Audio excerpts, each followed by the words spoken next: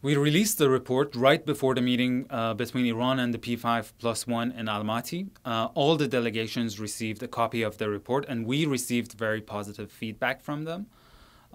This is the first time anyone has offered a concrete roadmap for sanctions relief, and although at this stage it's difficult to say if our recommendations have been taken on board, we certainly hope that it has influenced the thinking. The challenge is to come up with a meaningful and realistic package of sanctions relief from the P5+1 side and match that with a parallel, significant, albeit meaningful, Iranian concessions on the nuclear issue. So what we have done is that we have classified all the unilateral, multilateral, and international sanctions imposed on Iran into 4 categories based on ease or difficulty of lifting or suspending them.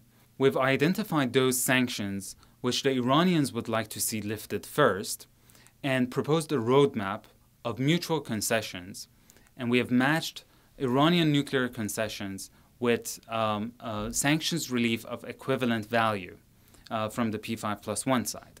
The effect of sanctions are as complex as the sanctions regime itself. Not all actors and sectors have been impacted equally or as intended. In some areas, like the impact of sanctions on human rights or support of non-state and state actors in the region, sanctions have a rather bleak record. The impact on the nuclear and missile program has been mixed, as sanctions have been able to slow them down, but they haven't been able to stop them.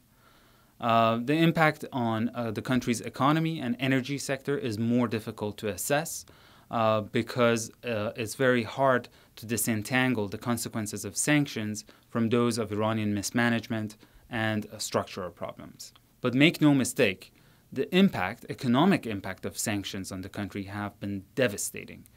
Iran has lost almost 40% of its oil revenue and almost 80% of the value of its currency.